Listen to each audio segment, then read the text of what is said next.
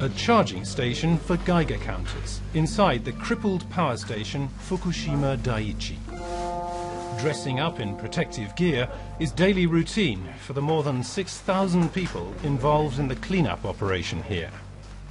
5 years after the triple meltdown, we are joining local workers for a tour on site. We want to see what exactly is going on here now. The crew is nervous. We're told to hurry. Filming close to the reactor buildings is still very dangerous. Due to high radiation levels, a lot of debris left here after the series of massive hydrogen explosions has not been removed yet.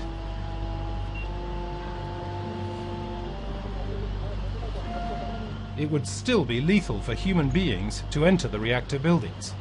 Reactors 1, 2 and 3 are still in critical condition.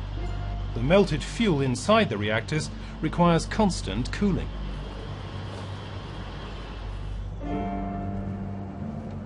Those who work here are trying to keep contaminated particles from entering their bodies through their skin and their lungs. We have the three big issues in the Fukushima accident. We have three big issues since the Fukushima accident. One is the treatment of contaminated water. The second is the removal of spent fuel rods from the reactor buildings.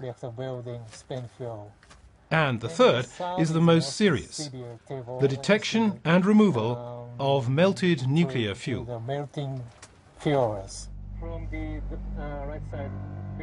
Yuichi Okamura shows us the tanks that hold the contaminated water which has been used for cooling the melted reactor cores since the accident in 2011.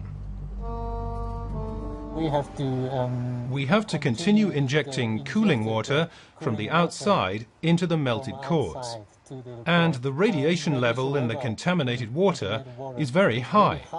In the first stages, more than 1,000 millisievert per hour. 730,000 tons of contaminated water are currently stored on the site. Until very recently, radioactive groundwater that passes through the nuclear reactors has been flowing into the open sea. Since October 2015, a 30-meter deep barrier has kept most of this water within the premises of the power station. To this day, nobody can tell exactly how deeply the overheated reactor's nuclear fuel burnt its way through the structure. Perhaps the melted fuel may even reach as far as the very bottom of the reactor buildings.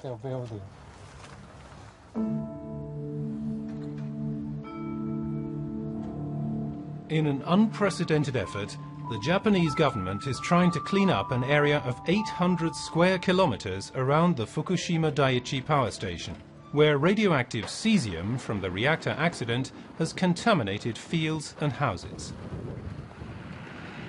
22 million cubic meters of radioactive material are already stored in the region in big plastic bags.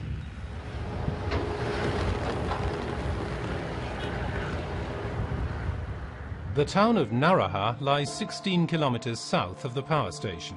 After decontamination, subsidies are now encouraging people to come back, but they remain skeptical. Only 5% of the original population have returned so far. I'm not worried about the remaining radiation levels in the environment. I used to work in the nuclear power station myself. But I am worried about contaminated food. Once inside the body, radioactive elements stay there. Over time, the constant radiation causes cancer.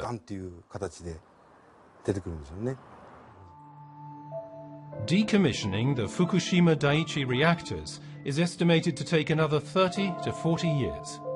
Those decontaminating the houses around the radioactive ruin believe that one day people will return to this area.